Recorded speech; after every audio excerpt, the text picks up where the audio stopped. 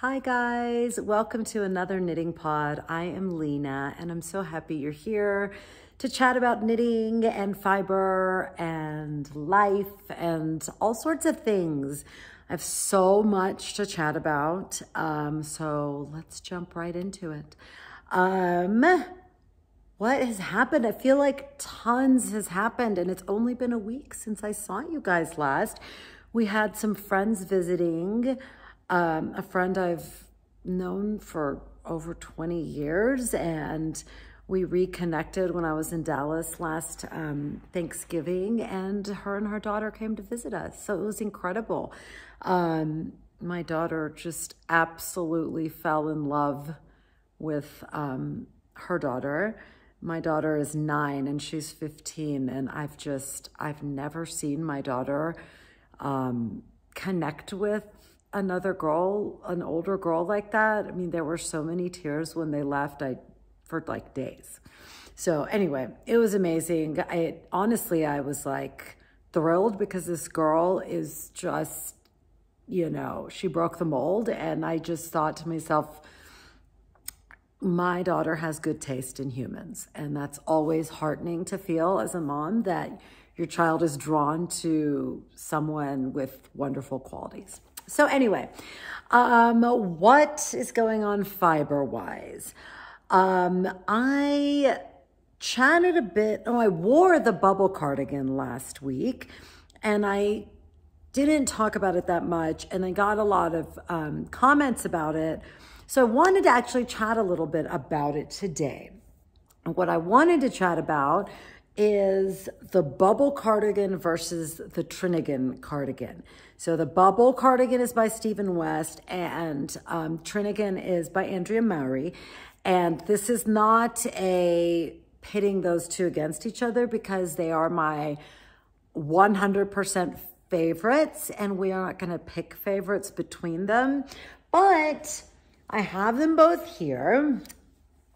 This is the bubble cardigan and this is the Trinigan.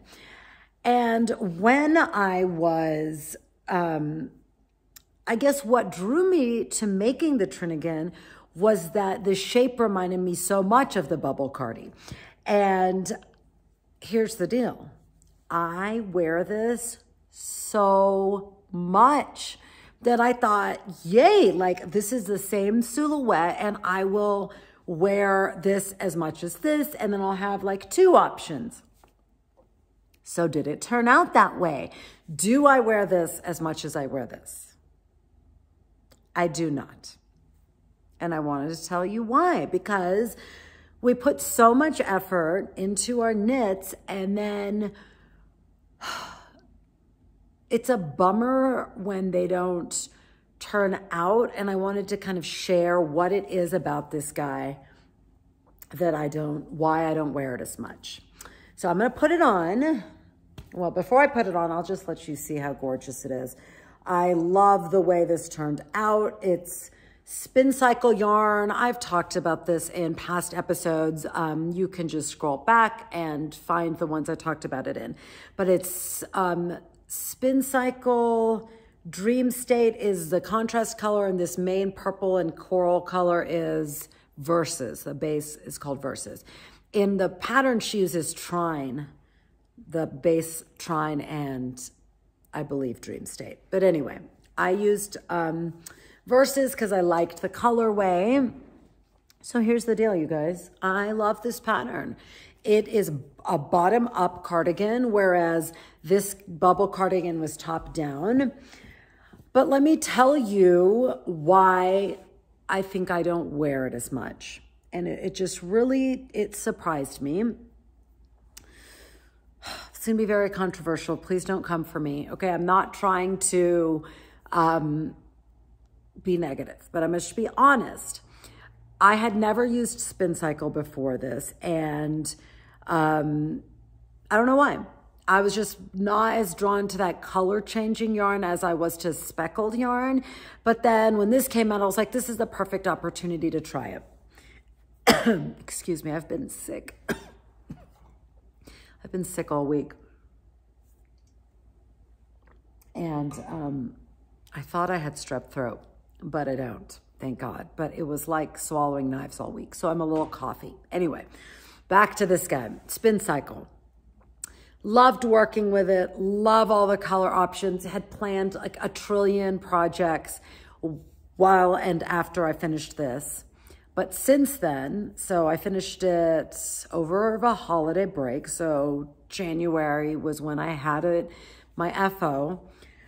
I've realized like, it's just the Spin Cycle has like a stiffness.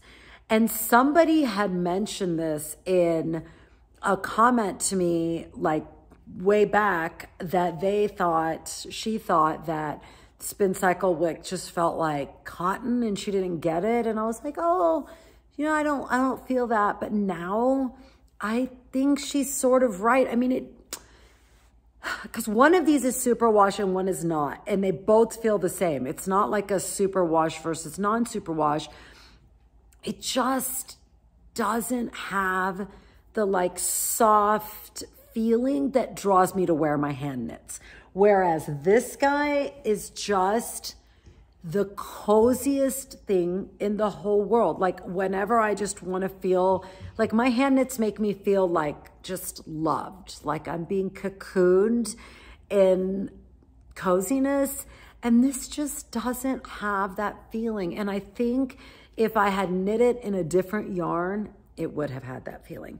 Cause like the silhouette, the way it fits, everything else, I love it. But is it something I grab? No. I have to like literally kind of think like, okay, I need to wear that because I made it. It's almost more like outerwear than it is a cozy cardigan.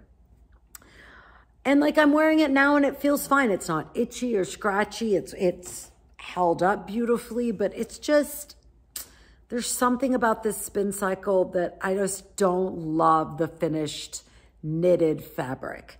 I don't know if it's because of this mosaic, like I'll show you the backside. It kind of makes a denser fabric maybe, I don't know. Like you can see all the little floats. It doesn't feel dense or too, I don't know.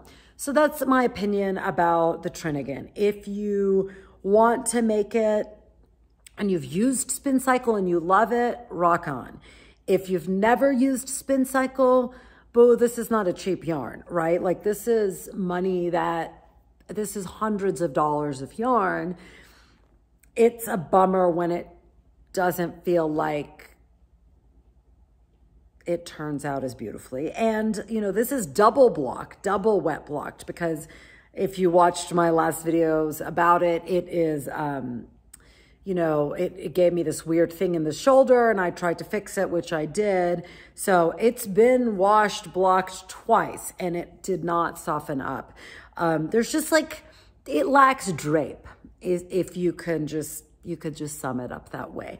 Whereas I will put this on real quick for you. This does not lack drape. This is made in all superwash yarns. This is gonna keep getting caught, so I'm gonna put that away. This is made in all fingering weight yarns, except this collar is an alpaca that I feel is a bit heavier. It's like a sports, maybe even almost DK weight. It's 100% alpaca. This is the first garment I ever knit, and I was a baby knitter, and I did not understand alpaca as much as I do now. And so it's just a different, it's just different. It's very drapey. So if I could go back, I would not have used this. I would have used at least a merino alpaca blend. But anyway, these are all colors so I based this color palette on Stephen West's, I believe the pattern, the shawl was the Fantastic. He had done his sample in this color palette and I was smitten. I mean, I'll put a picture up, but it just, like, you know, those colors, that palette, when it just, you see it and it's just like, that's how I felt. So I based this on that. I think I had all these in stash from various projects. But, you know, the one drawback of this is, honey, a fingering weight cardigan this big is going to take a hot second to make. So that is my only thing when I like just know it's a super fun project, but it's not like a pop it out in 2 weeks kind of project. I feel like this took a while, and it's not knit in the round. So there is a decent amount of purling, but this bubble pattern, I mean, it's just so fun and dimensional and so different than just normal stripes. I just find it so appealing. So appealing. This is, unlike the Trinigan, is bottom up. This is top down. It starts with this I-cord, whatever. I think it was an I-cord. Anyway, I think it was an I-cord. Then you pick up stitches on the back, and then you pick up the stitches on the panel. And this is so funny, y'all. I picked this color, this purple color. I think, was it Undercover Otter? I think it was Undercover Otter. I fell in love with this color. It is so stunning. And I picked that color for here because I wanted it to be the most like, the color that popped the most because it was my favorite color. So then I did that, and I started on my repeats, and I got to like here and realized I'd completely forgotten to use this fuchsia purpley pinky color, and I was so bummed. And so this sleeve business is the reason I did it. Was I just couldn't stand not having that color in this. So I thought it would pop on the sleeve, which I think it did, but it also bled into the white, which was a bummer, but who cares? I'm not a perfectionist when it comes to my knits. I think the fun of it is just their handmadeness. So anyway, yeah, the pattern actually has full sleeves, unlike the Trinigan, but I decided not to make the full sleeves because I had never done magic loop and I was terrified of it. So I stopped it here because this is where I could still have like the regular needle. And I'm so glad I did because it's so wearable. It's wearable in the spring and summer, and in the winter. You can layer it with a long sleeve under, and it's one of my absolute favorites. It just feels like me. And I'm telling you, the fabric is fantabulous. This blue is linen quill. There's some hedgehog fibers. This gorgeous burnt orange is a silk yak blend that I had in my stash. And I'm so bummed because I finished it and I have no idea what it was called. And then the yarn shop I got it from, they didn't have it anymore. So it was such a great yarn and I have no idea what it is. And so I cannot procure it again, but it taught me that I love yak fiber. So all is not lost. When I encounter yak fiber, at least a blend, I feel like I'll be drawn to that. So yeah, I wanted to talk a little bit about this because I got a lot of questions, and last time I had forgotten to talk about it. So that is that. If I had to make it again, I would do the Trinigan in a different yarn. I think it would be beautiful in a different yarn and maybe even not as pricey. Since I wore that last time, I'm gonna wear this guy. And I love the pattern, and I think you could make so many cool color combinations. So props to Andrea Mowry as usual for fantastic patterns. But yeah, it's good to experiment with different yarns and decide for yourself. You shouldn't feel like just because Spin Cycle or any yarn, I'm not picking on Spin Cycle, but Spin Cycle is so popular. People rave about it, and that doesn't mean it's for everybody. And, you know, I might try it again, maybe in a different pattern. I really want to make the pressed flowers cardigan, by Amy Christophers. It is stunning. I have some gorgeous pearl Soho linen quill in like a creamy color for the base, but now I know I had been dreaming of all the different colorways of Spin Cycle because their colorways are stunning that would make a really cool pressed flowers cardigan, but I'm glad that I had this experience and I'll just use a different yarn. I'll probably use something from my stash. So that is that. Moving on. I hope that was helpful. I wanted to also talk about, because of the bubble cardigan, I thought it would be a good time for me to show you my very first knit project. Some of you have asked me to talk about it, and I thought this was a really good time because it has something to do with the bubble cardigan. Before I knit, I crocheted. I learned to crochet in my mid-20s from my husband. He wasn't my husband at the time, but he had a friend who crocheted, and I was like, I want to learn. And so she taught me. And so we would sit, this was a different lifetime. Like, I just remember it so vividly. We would go to this restaurant and sit on these big cushy couches, and she would teach me how to crochet. So I crocheted for years, but it was always still, like, I loved it, but it was still the dreaded word. It was a hobby. You know, I hate that word. But that's the category it went to, a hobby, like it's something to do, right? And I continued to crochet for years, like I never crocheted garments, but I always crocheted like blankets, and I was super into making those little amigurumi crocheted stuffed animals. Love, love, love. Anyway, and then I don't know how, I think my cousin had turned me onto Ravelry, and I was just on Ravelry, and I came across this picture of Stephen West and his bubble cowl. And I'm going to put a picture up so you can see the exact picture that changed my life. And yes, that sounds dramatic, but it's true. Somebody left me a note the other day and said, "You're so dramatic." Yes, I am, but it's my personality. I think I'm a little dramatic. My husband, I said that to him, and he was like, "You should meet our daughter."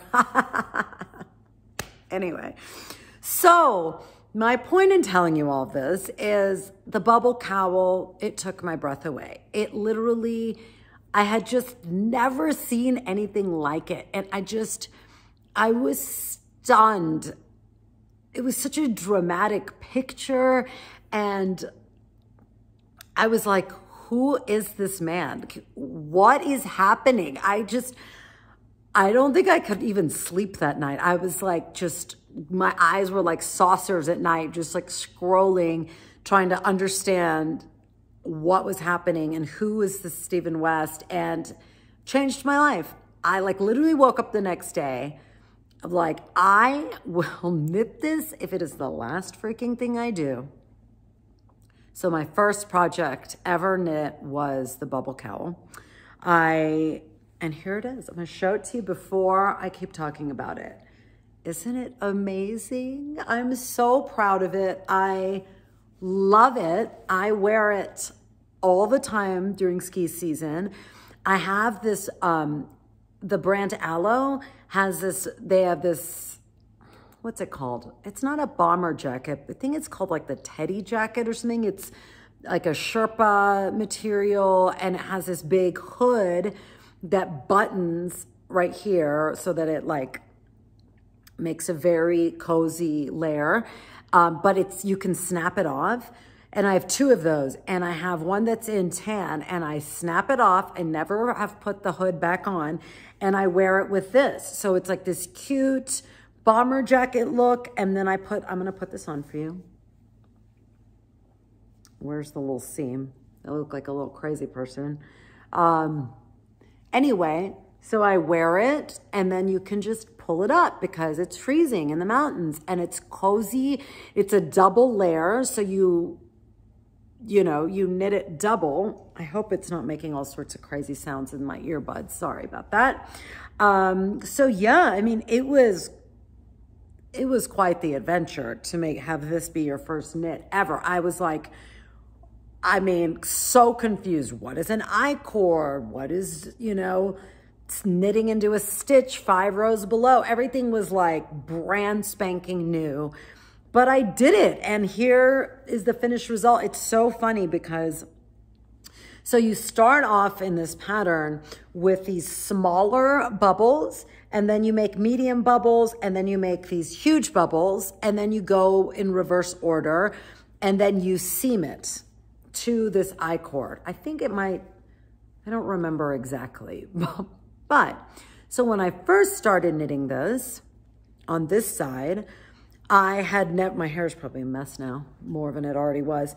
I had never like knit. So I was death gripping those needles, and my tension was extraordinarily tight on this side.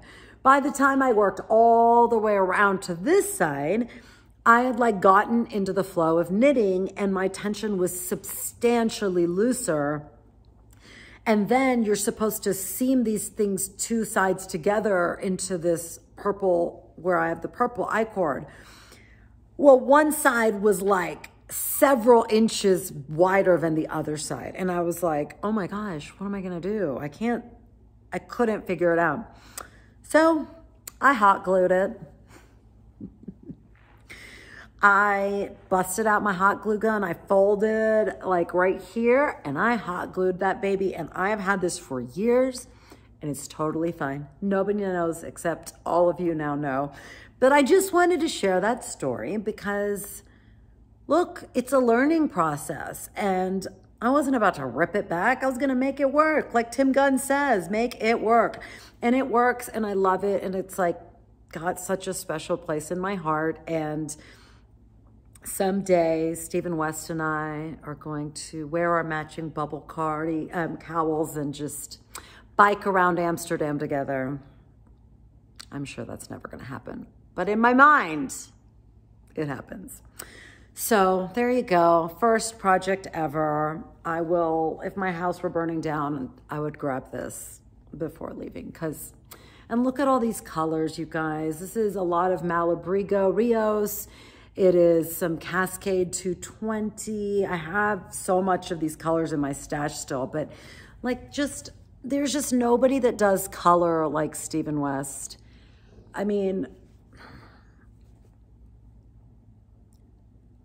what if Stephen West had let self-doubt keep him from sharing his talents with us? Can you imagine that world? I think about that all the time. Like when we, admire people's work, whether it's a book or a knitter or whatever, an artist, what if they had held it in and not been confident enough or not pushed themselves out of their comfort zone to share their work? Like, what a different world it would be. I think about that all the time. And then that's what helps me push myself further because, no one is served by all of us just being too scared to push ourselves further. Just a thought. Anywhoozleby, say goodbye to Bubble Cowl. I'll try to take a picture of myself wearing it the way I told you and post it on Instagram sometime. So those are things that I have made. What am I working on now? Same old Lace and Fade Boxy by Hohi Locatelli. I've made so much progress. As I said, I've been sick. I think I was just so exhausted from the last week. I had taught some extra classes and I had just been really busy. And then our friends came in and it was just so hectic, constantly talking and, trying to show them a good time. And by the time they left, I was just just done. So I couldn't teach this week. I could barely speak above a whisper, so I obviously couldn't teach my fitness classes. So I did a lot of knitting, and it was amazing. It was just the best. I mean, being sick sucks, but getting extra knitting time is magic. So I've made a ton of progress. It's a little hard to see. Oh no, you can see, that's a lot of progress. I only have one more lace section to go, if you can believe it. And I have to say, a lot of times as you progress in a project, well, this is just my opinion, a lot of times as you're working through a project, when you're getting like 2/3, 3/4 of the way through, I find myself often like, okay, I just kind of want this to be over, either because I want to work on something new and shiny, or I am just tired of this, or whatever. I want the finished object. I am not finding that feeling with this at all. I'm finding myself just feeling joy at every turn with this project. It's kept my attention. I felt like I've gotten better at the lace, like more fluid and confident, and less like constantly hesitant, like to make sure I didn't mess something up. I know I've said this in every video, but the placing stitch markers between each lace repeat is a game changer. I highly recommend anyone, embarking upon anything really, cables, color work, even lace, just those stitch markers help you. It'll help you figure out if you do mess something up and to just keep track. So really recommend doing that. I tried it on today because, I'm almost done. It's like, maybe it's time to, see if it fits, and it does. The sleeves, I had talked about, and many of you had said this was a well-worn concern, that these tiny little armholes are too tiny. Turned out to be just right, and I am just enjoying every single stitch. This yarn, I've talked about it, I feel like a trillion times, apologies, but it is Wandering Flock in the baby Paca, which is the sport weight, that's the stockinette section, in this gorgeous colorway called Mermaid Parade, and the lace Mohair in the same colorway. Thrilled with my color choice. It just feels so springy and light and happy, and I love it. I cannot wait to wear it. Hi. Silly dog is here. Come here. She's like, why are you always tell me not to snore. I don't think you can see her cute little face, but she's me sweetie. Okay, that's the lace and fade. If you haven't made it and ever wanted to, I think you should go for it. It is spectacular. My other project that I'm working on is the wide rib hat. It is a free pattern on Pearl Soho's website. I am making it for my sweet boy to take with him on, I was like, that looks weird, to take with him on a trip he's taking for school. And I love it. I feel like I should be done imminently. This is like the project I have in my bag all the time. So I mostly just knit this on the go, in carpool, at a long stoplight, at a doctor's appointment for a kiddo, whatever it is. It's a great, just little pattern to make progress on during those little found moments. Not everybody is going to have hours or even 30-minute segments to knit. But I guarantee you, if you think about how many times you open Instagram or just scrolling on your phone, and if you replaced those with a hat, you would have a hat in 2 weeks, because 2 rows here, 2 rows there, they add up, boo. They add up. So yeah, this is Malabrigo Rios in a colorway I can't remember, but I really love how it's like tonal and blendy and moody and just really cool. And so far, the fit is incredible. I always struggle with hats being too loose. And this is the first hat where I put it on and I was like, oh my gosh, this like fits like a head glove. also known as a hat. But it fits like what I feel like a hat should fit like. And since it's super wash, I figure it'll stretch. So there's room for a little stretchy stretch. So yeah, that is that. That's the other thing I'm working on. I feel like I am kind of like 2/3 the way through both of those. So I'm really excited, getting excited to think about what I'm going to cast on next. I'm at that point. I said this in the last video that it's March and the weather has truly shifted from like deep winter to winter light. The days are longer. The daylight saving business is ending or starting or whatever this weekend, shockingly. So we're going to have even more daylight. So like I'm dying to cast on an alpaca. If you watched my last episode, I want to make the Northwoods V-neck in the beautiful alpaca, but I feel like it's going to be too warm. By the time I finish it, it would be unseasonable. So I don't know what I'm going to do next, but you know I have about 1 trillion ideas, but we'll go into that another time.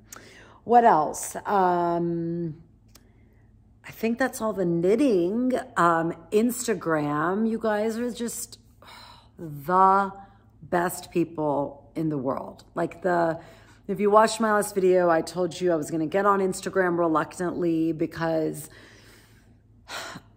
I wanted to be able to connect with you guys in a different forum. And you know what? I think it's only been a week. And I just love seeing y'all's Instagram. It just makes me feel like we've chatted on YouTube, but to see your projects and little glimpses of your lives, it brings me so much joy. You have no idea how much joy it brings me. So thank you if you went and followed me. It's at Another Knitting Pod, just the same title as I am here. And if you subscribe here and there and leave me a message on Instagram about what your favorite pattern is and why, at the end of the month, I'm going to draw one winner and send you some exciting little gifties from me. So go do that. If you want more details about that, you can watch my previous episode. I already got some fun things for the winner, and I can't wait to show you guys all the fun stuff I'm gathering. So go do it because I think it'll be worth it. What else? So transitioning a little bit out of knitting, but still knitting related. While our friends were here, we were trying to figure out, it's kind of a weird season to visit here because it's not hiking weather. There's just too much ice really in the mountains if you don't have spikes for your shoes, and if you don't ski, it's just kind of weird. And they don't ski. So I was kind of trying to figure out things to do, and one of the things I've wanted to do was go to this museum that's in Denver called Meow Wolf. Have y'all heard of this? I would like to know because I've heard about it for so long, and we would even drive past it whenever we went into Denver. And I always heard teenagers were always like really wanted to go there. And so I was just kind of like, okay, well, there's a teenager here. Let's do it. My kids wanted to go. Oh my gosh, you guys. It was mind-blowing. I mean, people say the word immersive art, and what does that really mean? This is what that meant. Like, this was the most immersive experience. It was fantastical. I'm going to put some pictures so that you can see. It's very hard to explain, but it felt like someone had shrunk us down and transported us like into a tree or underground or it was like being inside nature in a way that I had never felt. It was unbelievable. Like, if you have watched this episode, even if you've never watched this podcast rather, and you're only watching me now, you understand I'm very drawn to color. Like, everything I do usually is very colorful at least some element of color. This was like a color junkie's dream come true. And all I kept thinking the whole time we were there was, Stephen West needs to come to this. And then I want Meow Wolf to be filtered through his brilliant mind and just to see what he would come up with after having that experience, because it was so imaginative and colorful, and there was texture, and the scale was just, it was next level. It was next level. You guys, if you have the opportunity, you need to go. They have, I think there's one in Denver, Las Vegas, I want to say Santa Fe, and maybe even Grapevine, Texas. I don't know. Go look it up if you're near one of those places. Linda, if you guys ever come, if you and Stephen ever come to the United States together and you don't come visit me, I'm going to be so sad. But anyway, in all seriousness, Linda needs to make Stephen go to this someday, okay? It is like, it would be a gift to the world if Stephen West went to Meow Wolf and then designed some patterns, because it would just be the coolest thing ever. Trust me, all right? Linda, to-do list, go. Okay. So that was just the highlight of my week last week. I think that might be where I got sick because it was super crowded, but nonetheless, it was worth it because it was amazing. It was a bright, magical experience, and I highly recommend it. The pictures that I put in do not do it justice, but I just want you to kind of get a little glimmer of what it's like. Okay, what else? What is in my ears? What am I consuming via all the other mediums? Lots of things. I have so many recommendations. I just finished the book, and I don't love saying this title because it doesn't sit right, but it's called, I know you've heard of it, I'm Glad My Mom Died by Jeanette McCurdy. It's a memoir, a nonfiction. I listened to it. It was intense. It was a lot. It was hard to believe. It was moving. It was a great book. There's a lot of abusive kind of situations, and there's a lot of eating disorder talk. So if that's triggering, I don't think it's the book for you. It's heavy. But I loved it because I just love getting deep into other people's points of view and like what led them in their lives to where they are. It just, I don't know. It was incredible. It was a beautiful book. My only criticism was I almost felt like I wanted more at the end. I felt like it sort of ended abruptly. Like I think it could have used a little more meat at the end. But if you were thinking about it, because it's on every list and I just feel like I see it everywhere, I think it's a worthwhile read, and it was a real quick read. I listened to the audiobook, and it's the author narrating it, and she talks really fast. Her voice is very particular, so I would listen to the sample before you commit. I'm also still reading The Emotional Lives of Teenagers. I'm just kind of taking that in small chunks. I think it's incredible. It's so valuable. Just so much just reasonable, rational, comforting advice that feels like confirms that you can kind of follow your instincts as a parent, that it's okay if you have kids that are struggling sometimes, like life is hard, being a teenager is hard, it's okay. They'll get through it just like you got through it. And it just feels very like, it makes me feel solid. The one thing I loved that I'm going to share with you that she talks about is teaching your kids that their emotions are their guide in life, that our emotions are trying to point us towards something. And so much of our energy, I think, even as adults, is spent trying to avoid feeling something or